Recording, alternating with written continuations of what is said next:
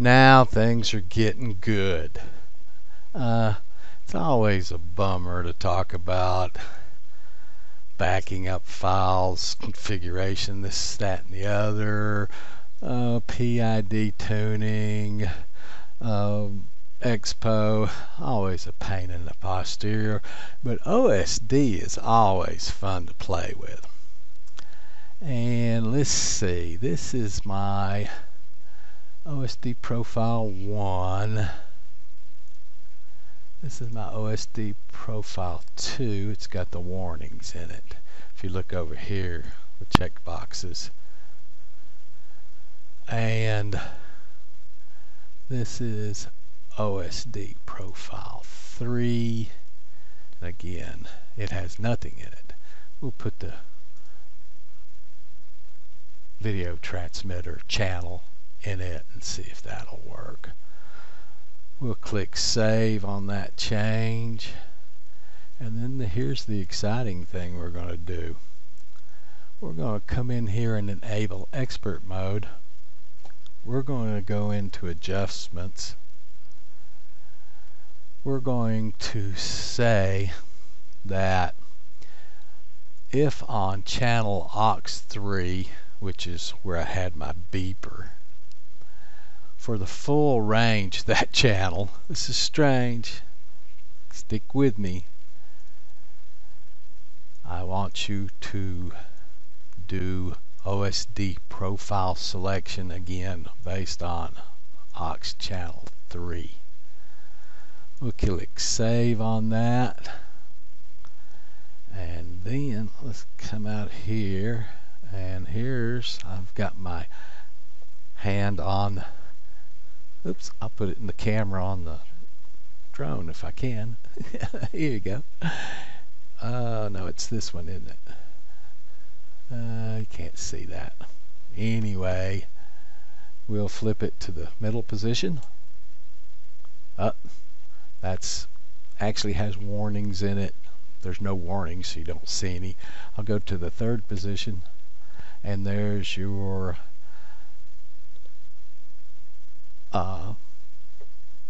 representation of your band F channel 4 25 milliwatt, I think. So now I have a switch on my radio that will change between the 3 screens. I don't like that one. Let me go back here and OSD. For my second one, put something in there besides the low voltage. Let's see. Oh, one of the ones I want to play with first up will be stick overlay right. This will be on 2. Stick overlay right. So that'll be the right stick overlay. Oops, boy. Okay, I can't put it all the way down there. I'll try to put it up here a little more. Oh man. Oh well. Software always fights you. And then we'll put the left stick overlay right here. I'll show you what's going on with my sticks. I still need to change that to Expo again. Next time I fly. I'm not going to fly tonight. It's 4:27 in the morning. There we go. I figured out how to cheat. See the little black box that comes up? I'm sure that's not what they did it for, but that's where the center's going to go. Okay, fine. We'll try right there. There we go. So that's, let me click save on that. And then profile 3. I don't like that one. Get that one off of there and have it be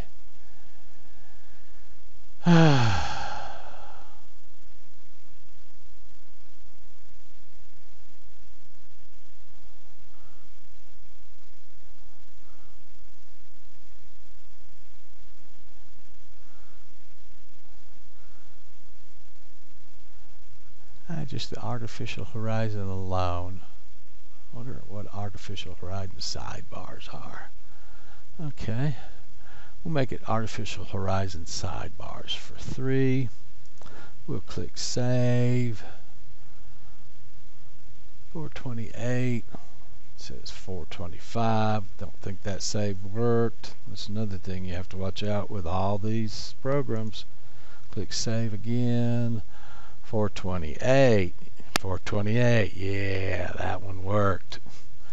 Now we can come back out here to our OSD and our switch. There's profile 1, profile 2. Oh, look. It shows my sticks.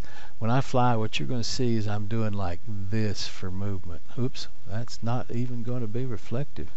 It's not going to reflect my stick movements. It's not sensitive enough, which is some of what I'm going to be talking. Well, this one will. I'll just be going up and down on this one mostly.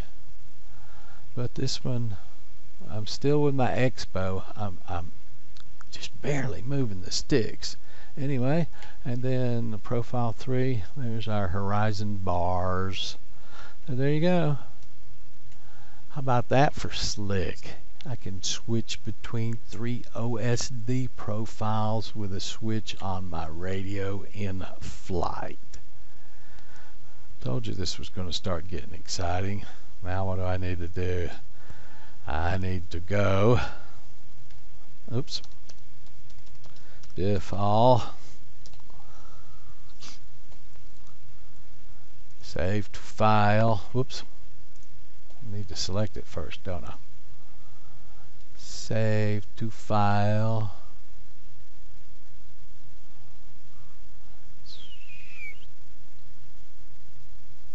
There we go, save to file. And that needs to be my latest thing I'm working on.